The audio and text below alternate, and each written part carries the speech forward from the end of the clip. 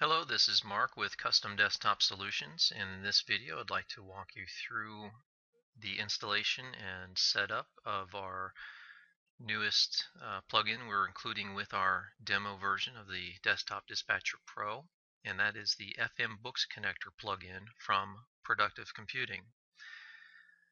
Productive Computing has got a great plugin we've used in the past called FMBooks Connector, and it allows you to push invoices, customers, and inventory items from the desktop dispatcher into your QuickBooks Pro files. We used to handle these as a one-of custom build situation where we would charge you $400 and go in and custom modify your particular desktop dispatcher files to work with the plugin, but we no longer have to do that. We've reduced the price to $300 for the plugin, and we've made it much easier to set up and use with your QuickBooks Pro account.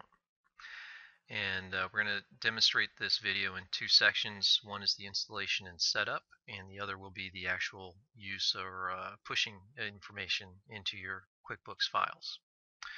So we'll get started with the installation and setup. Now, this demo version of the plugin is included with the desktop dispatcher, and it's installed when you install the desktop dispatcher. And just a note here, we are demonstrating this on a Windows PC running Windows 7.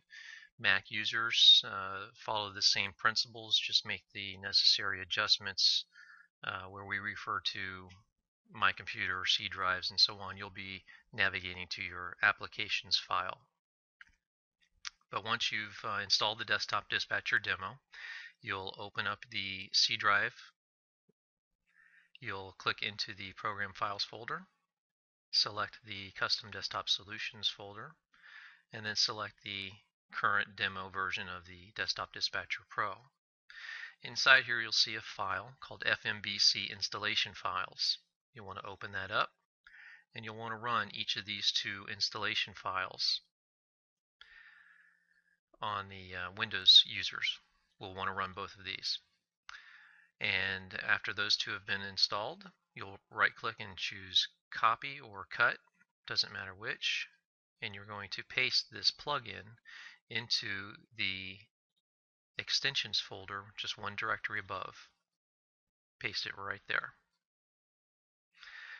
And once you've got those two files installed, you can close the dialog box there.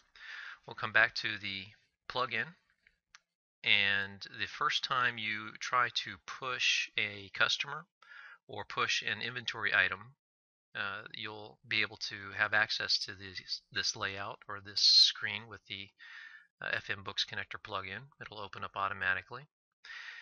And what you're going to want to do is set up and test the connection to your existing QuickBooks Pro file. You'll browse for the file, select it. It's usually in your My Documents folder. And before you test the connection, copy it and paste a copy of that path up here.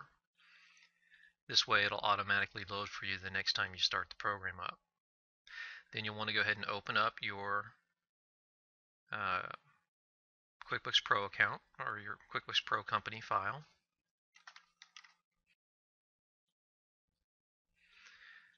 Okay, now we've got the company file open. We're going to want to go into the QuickBooks Pro file and edit Preferences. Select the option for Integrated Applications.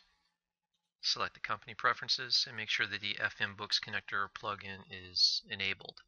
If it's grayed out or doesn't give you the option, try restarting both the Desktop Dispatcher demo and your QuickBooks Pro, and you should be able to get into the preferences and select it. And we'll say OK to that, and we'll just set that in the background for now.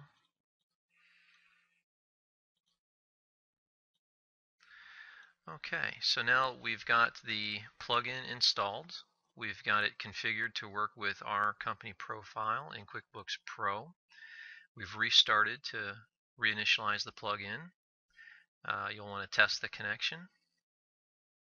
A 0 means you successfully tested and made the connection, at which point you'll be able to go to the Pull tab and pull a list of all of your current customers. We're just starting out with one customer, and we don't have any open invoices, but this is another feature that comes with the plugin, and you'll get a whole list of all of your customers with their account balances and invoices. So we'll go back to the desktop dispatcher here, and we'll just go ahead and start by pushing an inventory item into QuickBooks Pro. And I'll just bring up our QuickBooks account real quick and show you that we currently don't have, we only have just the one item in QuickBooks Pro just now. So we're going to go into the desktop dispatcher. We'll create a new item on the fly here, so to speak, and we'll call it QB123. We'll call it a QuickBooks Pro test item, and you can either double tab or click into the price field to set up a price.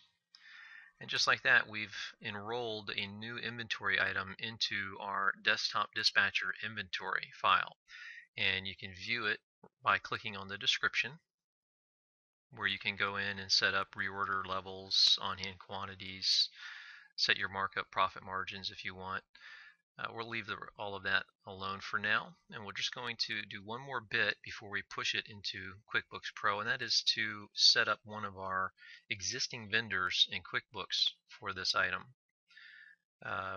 Before we can push anything, we have to have at least one vendor assigned to that item. QuickBooks won't accept it if you don't have it filled out. And that's it. We'll go ahead and push this item. It opens up the plugin and pushes it right into your QuickBooks Pro, where you can view all the details you just set up in the dispatcher.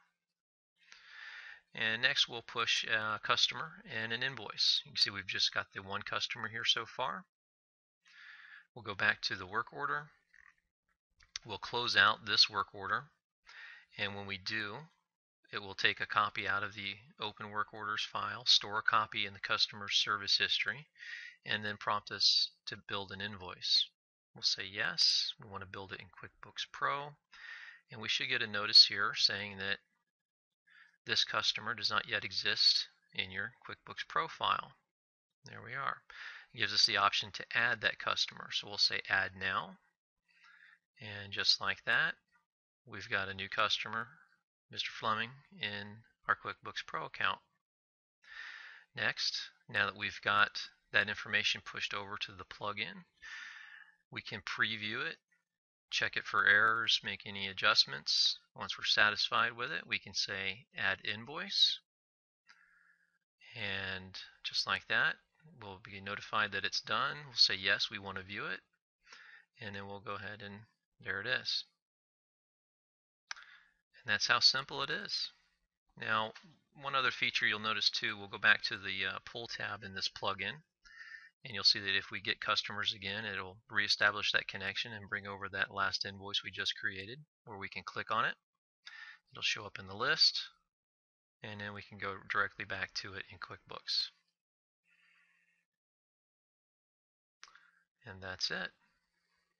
Now, if you have any questions or need any help installing the plugin or setting it up, please feel free to contact us, Mark with a K at customdesktopsolutions.com, or call me at 561-714-5240.